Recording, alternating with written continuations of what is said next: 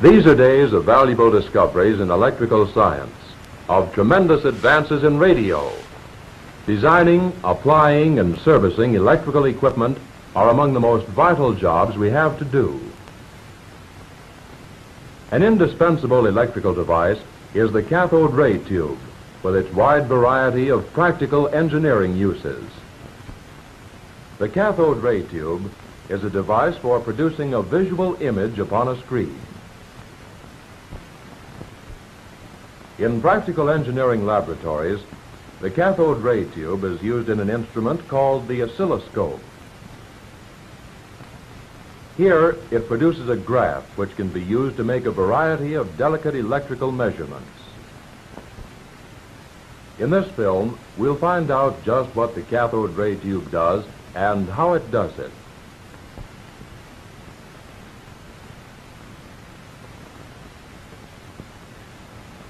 Let's take the glass container off a typical tube and see what's inside.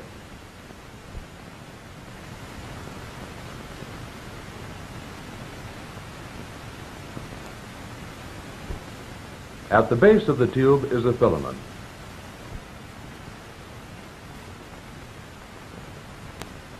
Fitting over the filament is the cathode, a cylinder coated with earth oxides. Around the cathode is a shield called the control grid. Next are two anodes. The first is the focusing anode, and the second is the accelerating anode.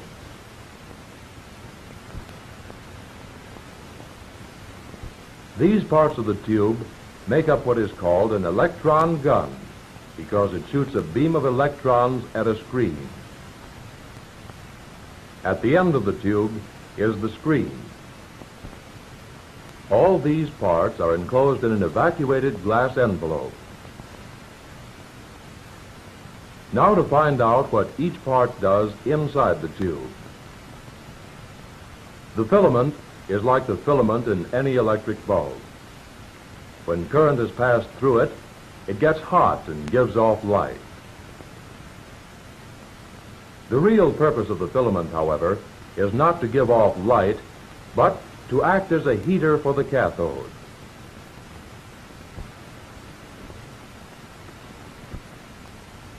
When the cathode is heated by the filament, a swarm of negative electric particles called electrons is actually boiled off the surface of the cathode.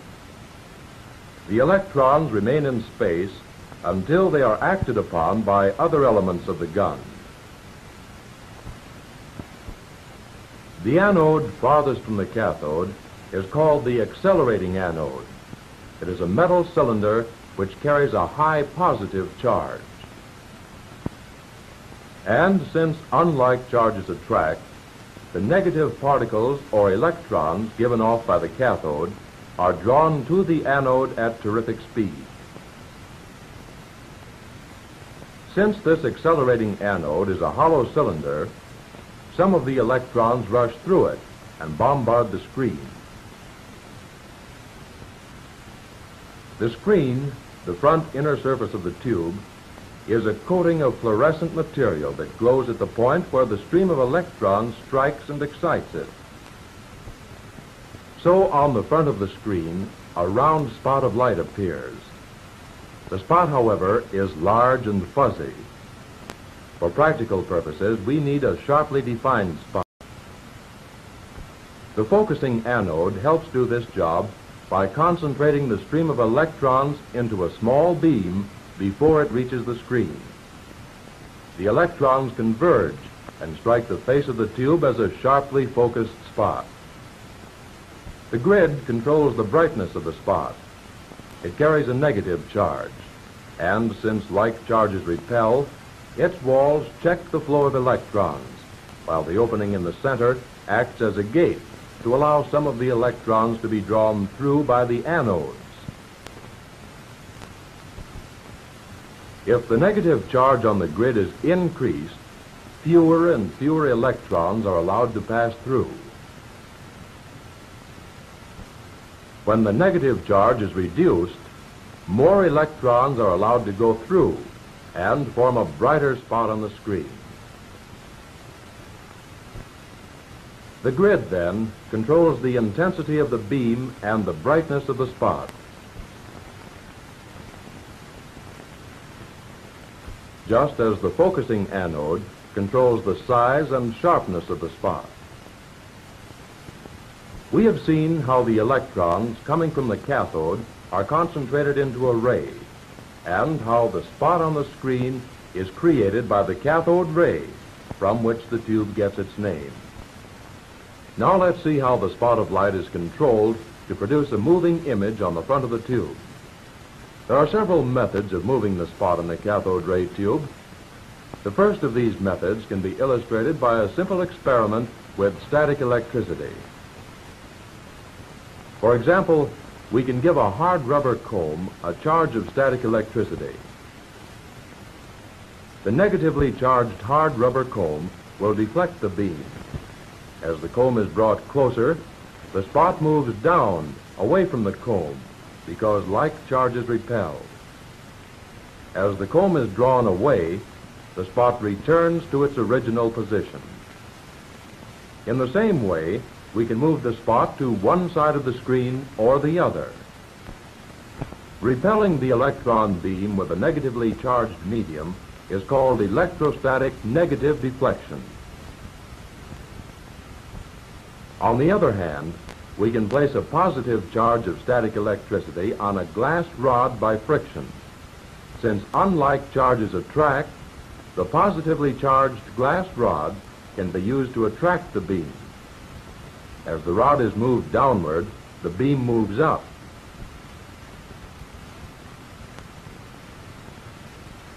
It moves to the left or the right with the rod. We call this electrostatic positive deflection. In actual practice, electrically charged plates inside the tube serve as deflectors. Either a positive or negative charge can be placed on the plates. A positive charge attracts the beam, and a negative charge repels it.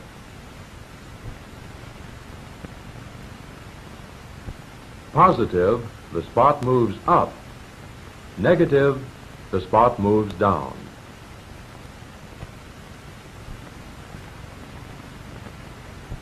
Here is a laboratory demonstration setup with individual controls which can be used to vary the voltages on the deflecting plates. Gradually increasing the positive charge on the top plate moves the spot upward. As the charge is reduced, the spot returns to the center of the screen. Two plates can be used, one with a negative charge, the other with a positive. Varying the voltage applied to either of the plates will move the spot. The spot moves farther with two forces simultaneously attracting and repelling. The horizontal deflection plates in combination have the same effect. The greater the charge on the plates, the farther the spot moves.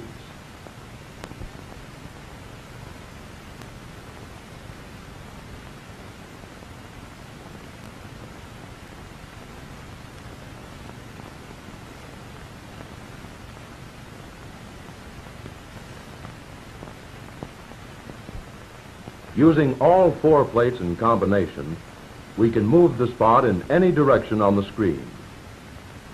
This electrostatic deflection of electrically charged plates is perhaps the simplest method of controlling the beam.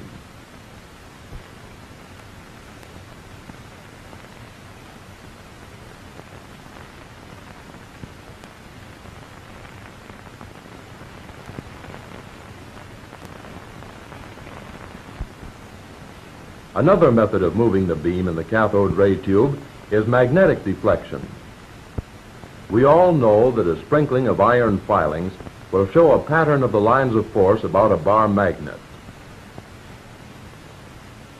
We know also that the lines of force flow from the north to the south pole of the magnet. Now let's work on the beam with the bar magnet. First, with the north pole of the magnet toward the tube. Note that the spot moves at right angles to the magnetic field as the magnet approaches the beam. In accordance with basic electrical laws, the deflection is at right angles to the lines of force. As the magnet is drawn upward, the spot moves back horizontally across the screen. As it is lowered, the spot moves outward, in and out, always at right angles to the position of the magnetic lines of force. The south pole of the magnet deflects the beam in the same manner, but in the opposite direction. No matter how we hold the magnet, the direction of the spot movement is always at right angles to the magnetic field. An electromagnet will give more practical control over the movement of the spot. Here is an experimental setup with electromagnets placed around the tube where they can pull or push the spot from all sides. Each coil is connected to a rheostat so that the amount and direction of flow of current that passes through it can be controlled. So, by passing a small amount of current in one direction through the top coil, we attract the beam. We can help move the spot by passing a current in the opposite direction through the lower coil, so that its field will repel the beam, push it away. The more current passed through the coils, the stronger the fields and the farther the spot moves away from the center of the screen.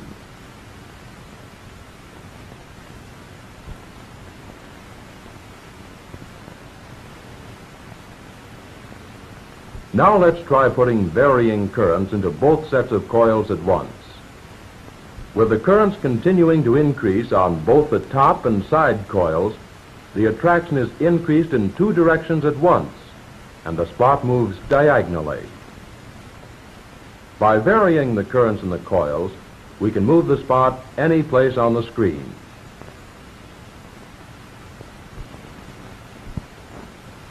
Now, here is an important point.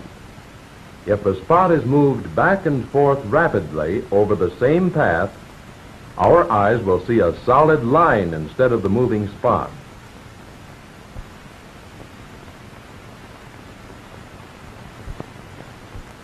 Let's see what happens when we vary the currents in all the deflecting coils simultaneously. When the crank is turned on this mechanical device, the varying currents in the vertical and horizontal coils are synchronized to show us how the spot is moved by a pulsating direct current. Likewise, with the same arrangement, we can change the direction of flow in the vertical deflecting coils to show how the spot is deflected by an alternating current.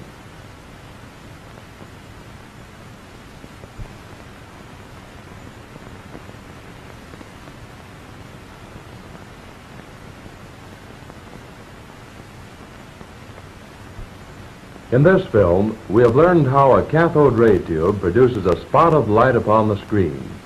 We've seen the various methods of controlling that spot, electrostatically and electromagnetically, to produce a changing pattern of light. Here, for example, the cathode ray tube shows us an actual picture of the voice vibrations you are hearing at this moment. Because the beam was argued, the moment that thing you're hearing in the share about self-reverse, if blues happens as or blues here go like it. What has girlfriend?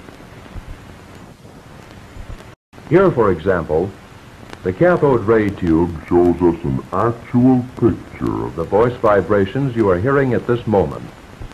Because the beam of the cathode ray tube responds instantly to the most rapid voltage changes, it can be used to produce the characteristic patterns of almost any type of fluctuating current, from the simple to the complex.